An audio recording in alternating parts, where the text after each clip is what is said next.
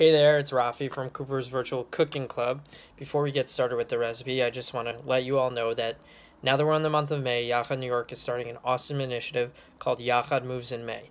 So, with our cooking club, we're going to try and focus on some more healthy recipes, and also I encourage you to always incorporate fruit, vegetables, and whole grains in any of the recipes that you're making.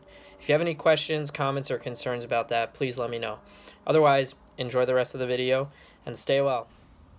Hey everyone, welcome to another week of Cooper's Virtual Cooking Club. This week we're going to be making really easy, really delicious schnitzel. Okay, so my ingredients are as follows. So I have some pieces of schnitzel right here, raw chicken, nice and flat pieces. If you're going to a butcher, those can be called usually cutlets flat or flat cutlets, or chicken for schnitzel, who knows. And then I have an egg over here. I just beat one egg. If you're making more than the amount of pieces that I'm making, I'm probably making about like 5 pieces.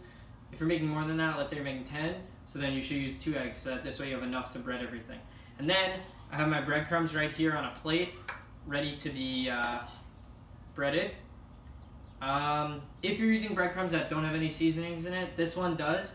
If you're using any breadcrumbs that don't have seasoning in it, make sure you're seasoning your chicken. Otherwise, it's not going to taste so good. Also, I have a baking sheet right here with parchment paper and oil because this is going to be baked. So you should be preheating your oven to 350 degrees at least, maybe even a little bit hotter if you want it to cook faster. Also, I have a meat thermometer. This is different this week than usual. Usually I don't have a meat thermometer, but since we're cooking raw poultry, you should have a meat thermometer to make sure that it gets to at least 165 before you take it out of the oven, because foodborne illnesses are really serious when it comes to poultry especially, and in this time, like, we really want to make sure we're staying healthy, so make sure you have one of those.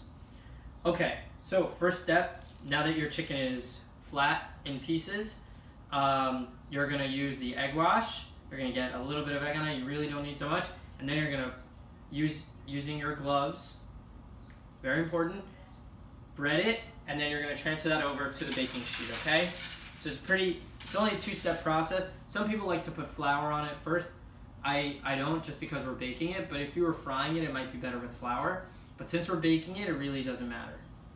Okay, so you're gonna put, I like to put like 2 pieces at a time.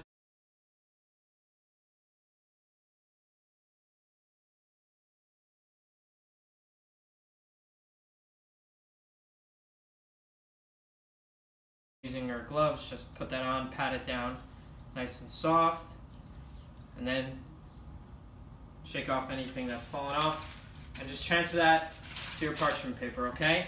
And you're gonna repeat this step for all your pieces of schnitzel, okay?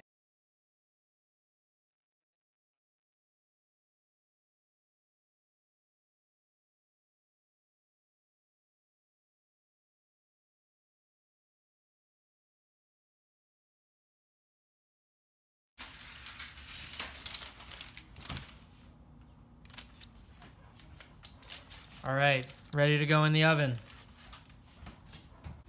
Hey everyone, so our schnitzel's done. This is what it looks like.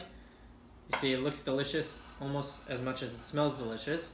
So it was in the oven for about 20 minutes, and I took it out, stuck the meat probe in there to make sure that it was fully cooked. Food safety is a huge thing, and make sure you're always practicing good food safety, whether that's wearing gloves, washing your hands regularly, making sure that your meat, poultry, and fish are cooked fully. So I'll see you all soon. I hope you enjoyed this recipe. Please let me know what you thought of it, and have a great rest of your week. Bye.